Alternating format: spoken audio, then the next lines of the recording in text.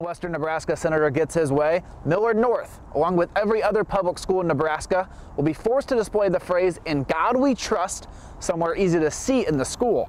Now, the inspiration for all of this came after many county courthouses throughout the state did something similar.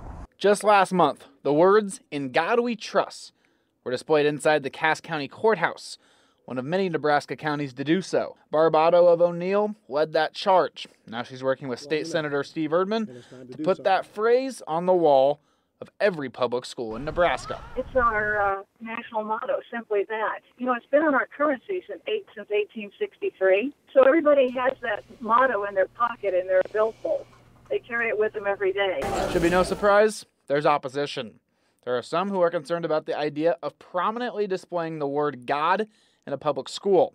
Minister of Spiritual Formation at Wildwood Christian Church, Robin Zingenfuss, agrees with the motto, but is reluctant to put it in schools. I teach with Christian principles in that sense. I don't proselytize. And so to put a motto in a classroom, "In God We Trust," I don't necessarily think is a bad thing. I'm not convinced a motto like that would help our cause. I called Senator Erdman. He told me he didn't propose the bill to spread Christianity in schools. Instead, it's about showing patriotism.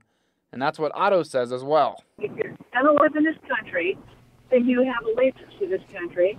It was founded on those Christian values. Zingenfuss is a former teacher. He's still a substitute, in fact, in the Papillion School District. He says it could put teachers in awkward positions when asked about Christianity by students. And I would hate to say, well, the state made us put that up, so that's why it's there.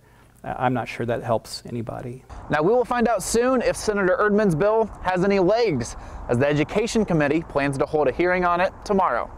In Omaha, John Kipper, 3 News Now.